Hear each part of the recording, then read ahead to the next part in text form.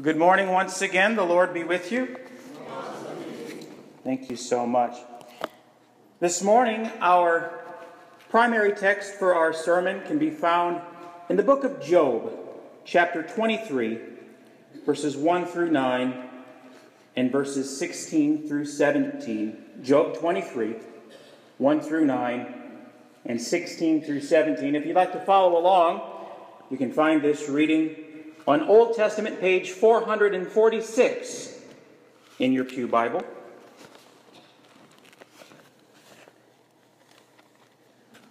Job chapter 23,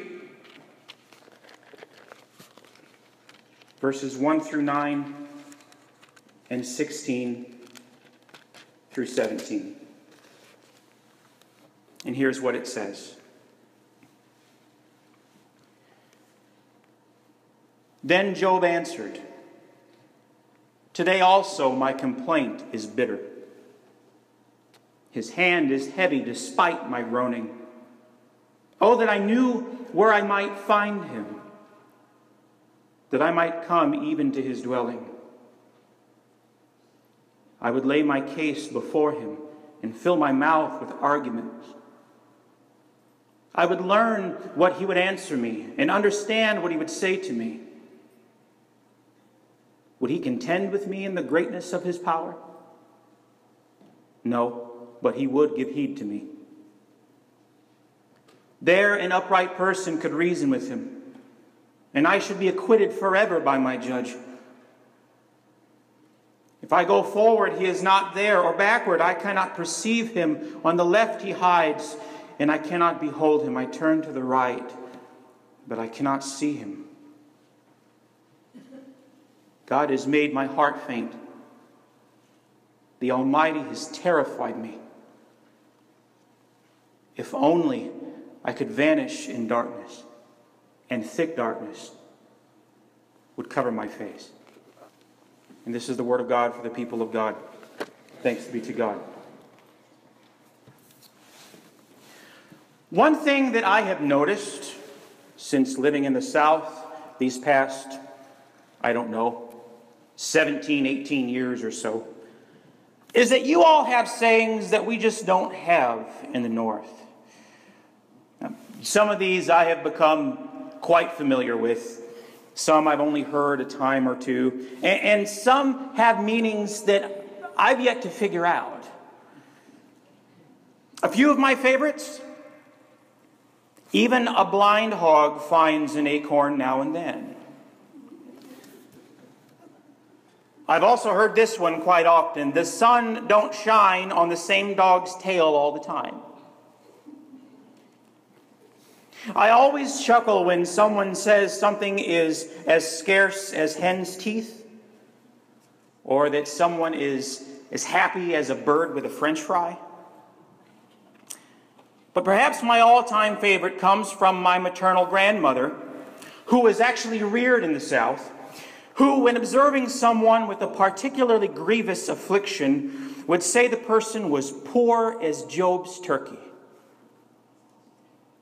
Now, I recall one time wondering aloud exactly how poor Job's turkey was. And her response went something like this: he was so poor that he had to lean up against the fence to gobble. Which I suppose is pretty poor. Now, as we consider the life of Job, the story as we find it in Scripture, we don't read of any turkeys. Now, he's said to have loads of sheep and camels and oxen and donkeys, but not a single turkey in sight. That said, we might imagine that had Job owned a turkey, it likely would have been quite poor. Because Job was a person well acquainted with suffering. Job was a man who had everything and then lost everything. He lost his fortune, as all of his livestock was raided or slaughtered. He lost his family. All of his children were killed. He lost his health as he was stricken with sores over the entirety of his body. He lost his dignity as he sat in a heap of ashes, scraping himself with a shard of broken pottery. But in today's Old Testament text, Job seems to lose something else, something perhaps most devastating of all. Job loses his integrity. Now, as Job's story opens, if you're familiar with his story, Job refuses to speak ill of God, even though he is suffering tremendously. He refuses to blame God. But not only to blame God, he refuses to question God. Despite his circumstances, Job actually blesses God, doesn't he? And asks, shall we receive the good at the hand of God and not receive the bad? But in this morning's reading, Job is singing a very different tune. Job is defensive. Job is argumentative. He's angry. He says that his complaint is bitter, although bitter is probably better translated as contentious or defiant. In other words, he is ready to duke it out with God. He is ready to have it out over the things that he has had to endure. He is set to give the Almighty an earful concerning the calamities that have befallen him. Would he contend with me? Would God contend with me in the greatness of his power? Job asks. No, but he would listen. I'm going to tell him exactly how it is, Job says. Job is so convinced of his guiltlessness and therefore his suffering being unjust that he becomes indignant toward God, almost arrogant. At his story's outset, he fully depends on God. As his troubles begin, he still trusts God. As things progress, he starts to question God, but finally here he ends up assuming that he knows better than God. Now, it's no secret that everyone at some time experiences sufferings of sorts. No human life is exempt from trial. It's part of what it means to be human, I think. Each of us here has known some kind of pain. You may be walking through a shadowy valley even now. We readily admit that. We confess it to be so. And yet, for some reason, I've never quite figured this out, so many of us seem shocked or bewildered when those moments come. So many of us wonder, if not in words, then surely in our hearts, how could this happen to me? How could this happen to me? And we seek justification for the evils which surround us and desire answers to the question of why bad things happen to, can you complete the sentence? Good people. Why? God, why? But look to Job, right? Look to Job. If we're to believe the words of Scripture, he was about as good as one gets. At least the way that he is painted in his story. Scripture says he was blameless. He was upright. Two words that I wouldn't apply to just anyone, at least ways to myself. We're told that he feared God and turned away from evil. Again, things that we don't always live into very well. He rose early and he made burnt offerings for his children, offered prayers to God on their behalf. In short, if ever there was a good man, a decent man, someone that you would want for a friend, for a neighbor, Job was it. And nonetheless, Job suffered. He suffered exceedingly, and more than that, perceived God to be absent in the midst of his tribulation. When Job cries out, it's not unlike the psalmist who wonders in chapter 22 why he has been forsaken by God. In our gospel lesson, too, we hear something of this truth that no one escapes hardship. And Jesus is explaining to a rich man what it means to be his follower, which is essentially giving up anything that prevents someone from being fully committed to the way of Christ. In this man's case, it was his extraordinary wealth, which many biblical scholars contend that he may have even gained by dishonest means, and so Jesus' command to give it away. But afterwards, St. Peter chimes in saying, look, we have left everything to follow you. Indeed, many of Jesus' disciples left homes. They left jobs. They left spouses. They left their families in order to be a part of his ministry. And Jesus commends this, saying those who have given up so much for the sake of the gospel will receive it back 100-fold. Houses, brothers and sisters, mothers and children. But if we're not paying careful attention, we'll miss what Jesus says at the very end of that piece. Because after he lists all of the reward that's coming, Jesus says those who have given everything will also receive fields with persecutions. Even those who surrender everything, even those who give up everything, all that they are and all that they have for the sake of Christ and his good news, will still be met with suffering. See, too many folks are guilty of the sort of thinking that seems to be going on with Job and with his friends, that bad people always have hard lives, and that good people always have it easy.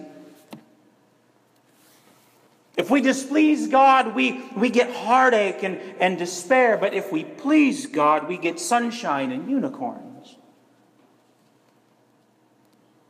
But the biggest problem with that line of reasoning is that Jesus says, don't get angry at me, Jesus says there are no good people. Why do you call me good? There is none good but God. The man comes up and kneels before him, calls him good teacher, a title that was fitting for Jesus. No? Of course. But Jesus says, why do you call me good? God is the only one who is good, and the only way that we can claim any sort of goodness in our life is because we are made in God's image and God puts it there. Apparently, Job missed that memo. And too often we seem to miss it as well. But how else can we understand? How else can we make sense of difficult circumstances in life? How else can we come to terms with our misfortunes? It's only reasonable, isn't it, to assume that God punishes the wicked and blesses the good. That's the only way that it seems to work. And such cut and dry delineations are easy for us to understand. They provide for us a measure of comfort. This is, of course, until we are the good ones, experiencing the loss of employment or the loss of a loved one or the diagnosis of a terminal disease. And then these designations, these ideas of good and bad and what all of this means, they become a bit blurry, don't they? The cause and effect rationale seems to make much less sense when we fancy ourselves the good ones who are carrying the burden. It's critical for us to recognize, however, that such black and white explanations of suffering aren't really representative of a biblical perspective. They are rather much more closely connected to a Western philosophical stance of if-then. Reading the Scriptures closely, one finds that its pages truly offer very little in the way of explaining the reason or reasons suffering exists. In the book, God of the Oppressed, James Cone writes, "The Bible has little or no interest in rational explanations regarding the origins of evil. That evil exists is taken for granted. It's assumed. The focus of Scripture is on what God has done, what God is doing, and on what God will do to defeat the principalities and the powers of evil." And elsewhere, Cone says the biblical view that God suffers for us and has defeated the powers of evil decisively in the cross and resurrection of Jesus, it does not mean that evil no longer exists. The war against evil, the war against suffering, is still going on. The final victory will take place with the second coming of Christ. And so in the meantime, Christians are called to suffer with God in the fight against evil in the present age. We're called to suffer with God, alongside of God. That's important language, I think, for us to hear, because Job kind of missed it. The psalmist missed it. And sometimes we miss it. I miss it. Whatever and whenever we suffer, we don't suffer alone. God is beside us through any and all of life's turmoil. And knowing this, dear friends, is far more important than finding any rational explanation for it, any reason for it, any cause for it. Think about it. I mean, really think deeply about it. Would it relieve us at all if we knew why we faced the things that we do? I'd say it's doubtful at best. But knowing that God is with us, trusting that God is with us, being convinced that God is with us as we endure difficulties, ought to provide a tremendous comfort indeed. More than this, however, God is intimately familiar with our sufferings. In Christ, God relates to all that we know and all that we feel in terms of human pain. The author of Hebrews writes, "We do not have a high priest." Hear this. "We do not have a high priest who is unable to sympathize with our weaknesses. But we have one who in every respect has been tested as we are." In every respect. This is what Scripture says. Jesus knew loss. Jesus knew hunger. Jesus knew poverty. Jesus knew abandonment and loneliness, grief and pain. And at the end of his earthly life, Jesus knew what it was to feel that God was distant. Do we ever feel that? Jesus knew what it was to feel that God is distant, quoting the psalmist just before tasting death himself. I guess the point is this: the key to facing life's sufferings is not necessarily to explain them, but rather to trust that God knows our pain. As in Christ, God suffers as we do. Beloved, we needn't pretend that there are any easy answers to the questions of Job's suffering. There aren't. Any more than there are easy answers for our own. But we do know that, inevitably, we will all be met with situations wherein we feel like we've gotten a raw deal. And it's like Anna was explaining to our children this morning. We'll feel confused. We'll feel upset. We'll feel angry. We'll ask questions.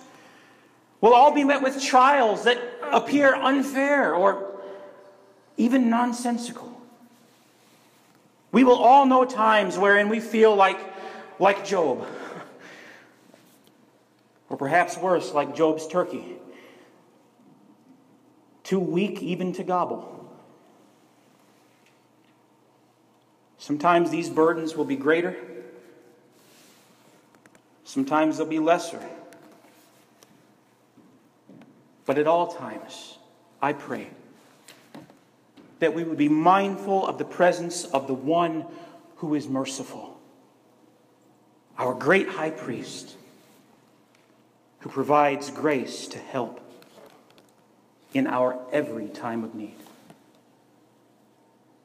In the name of the Father, and of the Son, and of the Holy Spirit. Amen.